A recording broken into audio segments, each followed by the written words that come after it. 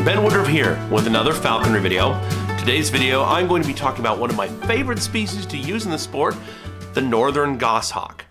Now, if you research birds of prey around the world, there is a number of species with the name goshawk that are closely or only distantly related to the species we're talking about today. Today we are specifically talking about the Northern Goshawk. Scientifically that is called Accipiter gentilis. Now, this is an odd species because it is circumpolar, meaning it lives at the northern part of the northern hemisphere. So it's in a huge number of countries all over the northern hemisphere. Everywhere it lives, it looks a little different. It's adapted to its environment. I live in Utah, in the United States of America. Where I grew up, we have our version of Northern Goshawk. Ours are one of, if not the smallest of the Northern Goshawk clan. Now, our Northern Goshawks, like all Northern Goshawks, their first year of life, they're cream and tan and brown with speckles and streaks and marbling and feathers that almost, to me, especially on the chest, is reminiscent of some of the big cats. But then as it turns into an adult, after it's a year old, it gets a slaty blue-gray back, and it gets blood red eyes that will turn redder and redder with age. And we believe this in part also is advertisement to say, hey, if you are an adult, you know by the coloration, but the eyes will tell you how experienced you are, how many years have you been an adult. So in theory, this is just a theory, but the more experienced you are, maybe the better of a hunter and a provider you are if you've lived multiple years. Now the chest on the North American Northern Goshawk is gray with very fine bars. It's very beautiful, very delicate marking. This is quite different than elsewhere in the world.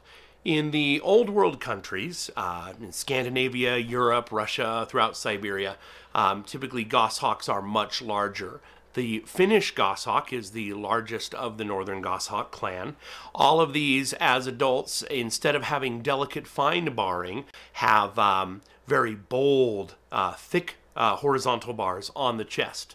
And their eyes never turn fully blood red, but rather turn more of a deep orange that will get more orange with age.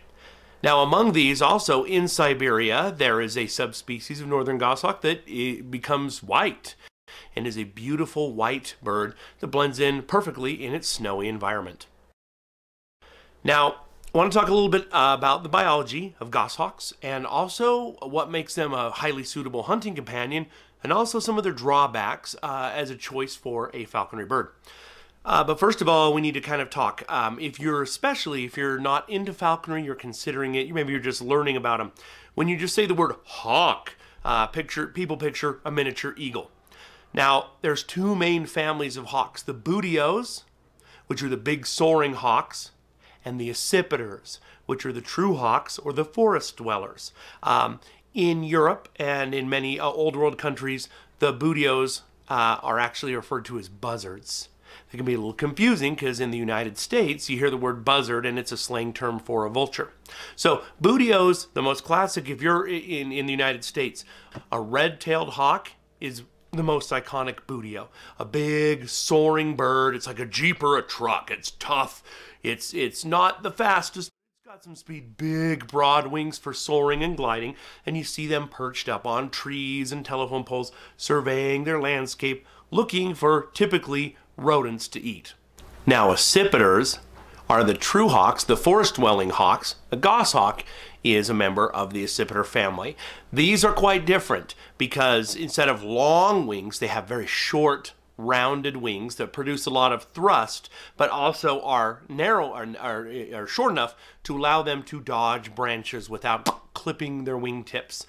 They also have a proportionately far longer tail than the bootios or soaring hawks. Normally with birds, the longer the tail, the more maneuverable you are. So short wings, long tail, lots of speed, lots of maneuverability. Now, it's important to know these two different families. Part of the reason is if you're just researching birds and you're looking up pictures, or if you're a bird lover, bird watcher, and you're looking through field guides, this can be a little misleading. I remember as a young child studying to become a falconer and pouring through field guides, learning all the different bird names. And I remember the National Geographic field guide opening up to it and seeing beautifully depicted goshawks. And I looked at these pictures, and to me, it was just a red-tailed hawk with different markings. Yes, the wings were shorter, but it just looked so robust. The problem is, illustrations in field guides are done by talented artists who have never, might not have seen in person or up close or held one of these birds. So, in truth, when I first saw a goshawk in person up close, I was floored. I thought it was sickly. I had no idea. They are gangly, they are wiry, they are lean, they're just all sinew and speed. They're actually, even though they have incredible power with their grip and with their speed and stamina, they at their center are actually quite delicate birds compared to, say, a red-tailed hawk. I like to compare them to a lion versus a cheetah. Both are big cats, both are powerful hunters. But a lion chasing down its prey, it'll just, I'm going to overpower you. Where cheetahs, yeah, they are powerful killers, but they're actually quite delicate, and they have to sit and wait and stalk and run down their prey, trip their prey, push them down because they don't have retractable claws. They're highly specialized, and if you get a slight sprain to one toe, like, cheetah's dead. Where a lion's like, I sprained my toe, I'm going to tough through it. So again, if that helps you, maybe some of their dimensions might measure out the same, but try to think of a red-tailed hawk as a lion, not by size, but by build, and think of a goshawk as a delicate, highly specialized cheetah. It's important to remember that. So in the wild, goshawks will hunt both mammals and birds, but what they are known for is their ability to hunt birds. In falconry, anything from the size of a sparrow to, in some cases, as big as a goose. Geese aren't normally taken as regular prey, but the word goshawk is often reported to come from the term goshawk or goosehawk because it's a hawk that you could actually use to take down full-sized geese. So they are amazing in their ability to chase birds, and these are incredibly athletic performances. It's not just a direct pursuit, although they can do that. It's up and down and side to side. It's just mid-air, like this is real. If you had a falcon chasing a bird, maybe that bird's flying away and the falcon's going after it. When they know they're being pursued by a goshawk, a bird shifts into a new gear, and they do these insane maneuvers that you would never even believe are physically impossible for a flying animal. Now, remember, goshawks are built for a forest-dwelling lifestyle.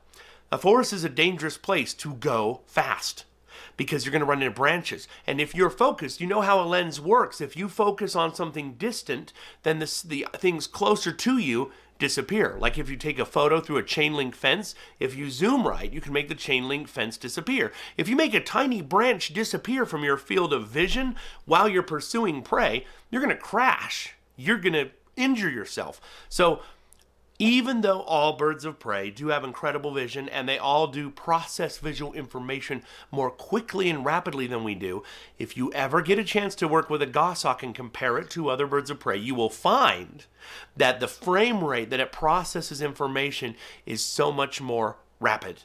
And you see that exhibited in their hunting, but even their behavior on their fist. If you're holding a goshawk and it twitches and moves and looks around, it'll just...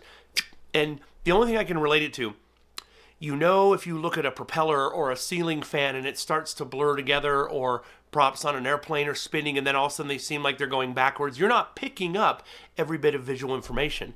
Goshawks pick up far more of that. And so they're edgy and twitchy, but they can safely fly through forests, crash right into brush without hurting themselves physically. Now, in falconry, a goshawk has a long, rich history of use in the sport in multiple countries. Now, that is in part because of their high success rate. So, before I mention that, Old World goshawks in Europe, in Russia and Siberia, Scandinavia, Asia, Old World goshawks tend to be nicer than North American goshawks. It's important to know that. All goshawks have a little bit of an edge, or a little intense, kind of crazy, and can have some issues. The Old World ones are nicer.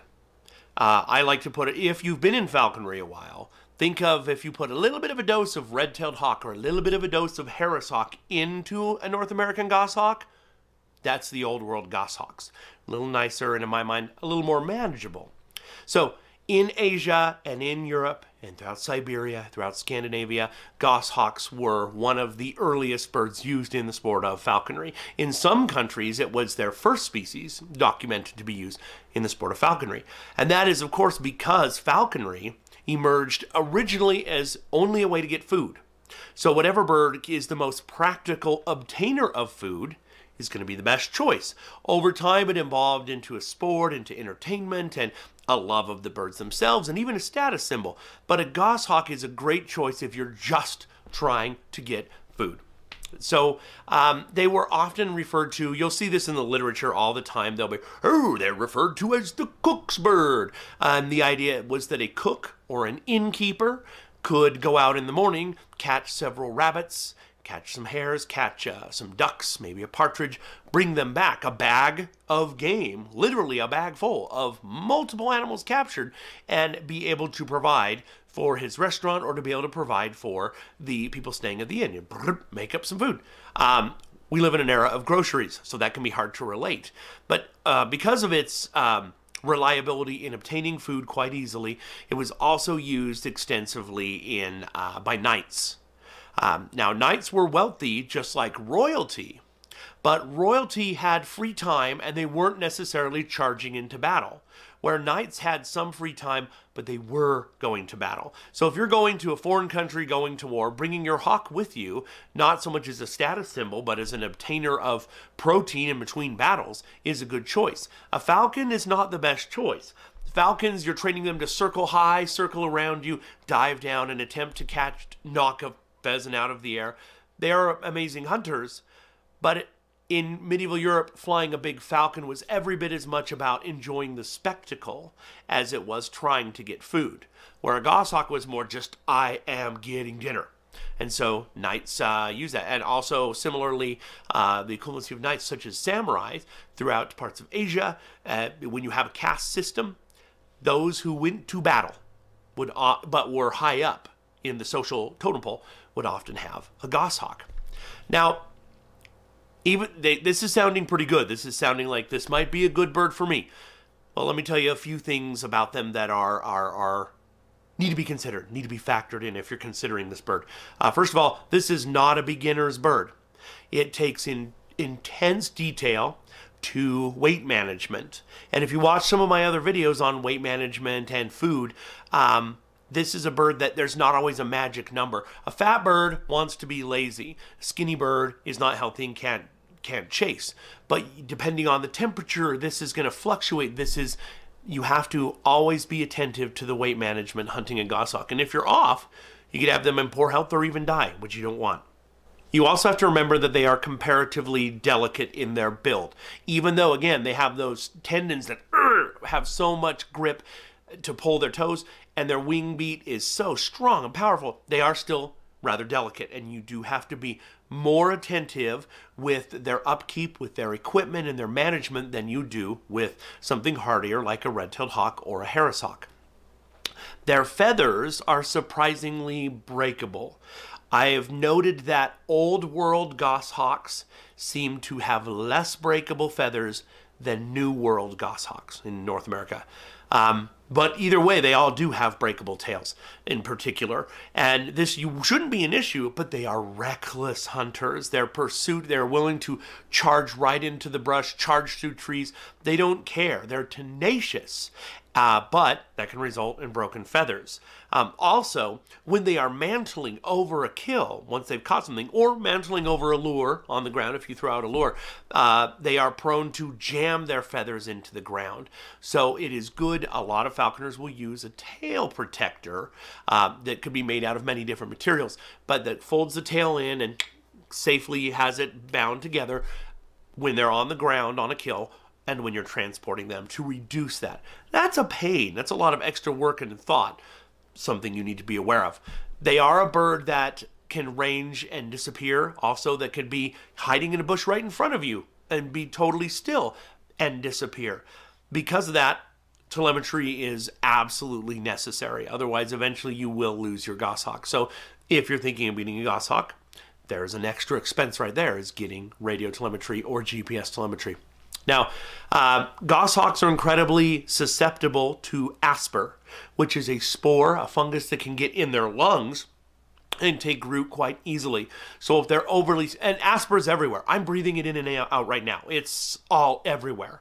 There's circumstances that heighten the growth of asper spores, but it's always in the air. We're always breathing it in and out. So you have to be much more cautious though with a goshawk, because they are prone to getting a respiratory infection and dying from asper spores in the air. Now, goshawks love to bathe. They need to bathe regularly, daily, which means whatever housing you have set up for them, you think that's easy. Well, let's provide a bath pan. But most goshawks are extremely private. They're nervous, they're twitchy, they're always on edge. Something bigger is going to eat me. And so you have to make sure that not only do you provide water, but that you station perches or covers or walls in a way that even shadows aren't spooking them to the point that they won't bathe. They need to bathe regularly to be healthy. If they don't get that enough, it can be it can throw off in funny ways. I had one goshawk where I had a great mew for him to live in, and I had great perches, great bath dish, but there was shadows that would keep him from wanting to bathe. So he wasn't bathing even though he had the water available. And then whenever I would be out hunting, then he would, anywhere he found water from a sprinkler or anything, he would go and he would bathe in that, strangely, rather than doing it at home. And it wasn't until I realized why this was happening and switched him to a different mew that didn't have shadows moving past that he was fine. So that's an extra consideration that you don't necessarily have to bother with other birds. If you imprint a goshawk, if you do it incorrectly, your goshawk can be tremendously violent, a dangerous bird that you should not hunt. There's a lot of publications about how to train an imprint goshawk to get them to be social imprints rather than food-based imprints. Because one of the problems that happens is the babies, as they're growing up, their mom's bringing food, mom and dad bringing them food, keeping them fat. They're growing very quickly. And then at a certain stage, mom and dad start feeding them less intentionally, and the babies are getting hungry. This gets them to start to jump up on tree branches away from the nest to get their footing, to learn balance. And they're doing that to try to be the first one to mom and dad once food arrives. Eventually, mom and dad start bringing wounded prey and flying near the nest, and the babies are so hungry they fly, and mom and dad will drop the prey and the babies will catch it. So mom and dad do weight management on their own offspring to lower their weight, to induce hunger and urgency, and they teach them the very early basics of hunting. But after a certain point, those babies are becoming so aggressive, mom and dad leave, and it's time for the babies to go off on their own and learn how to hunt on their own and hopefully survive. If you get a baby and you are mom, the food bringer, and you never leave, you now have this violence out there. I'm supposed to direct this, but you never left. And so this is where problems can happen. It's such a potential for an issue that wonderful falconer Mike McDermott even wrote a book called Accipiter Behavioral Problems, a book I highly recommend, that tells you how to work through some of these problems if they've come up. And but it is a consideration. If you train a goshawk wrong, things can go very badly. So again, a goshawk is an amazing hunter, but not a beginner's bird. And another one of these birds that even if you are a general or a master class falconer, it is still a bird that if you're going to train, I recommend you find somebody who has already trained one that you can pal around with, bounce ideas off of, discuss, and learn how to have the best experience possible with your goshawk. Well, I hope you enjoyed this video. It's a brief introduction to goshawks, but I hope it gets you thinking. And I would like to do more videos about training goshawks. If that is something that you would find of interest, please leave a comment down below so I know if that's worth investing the time and effort to demonstrate. And hope you enjoy the rest of my videos on my channel here. And as always, happy hawking.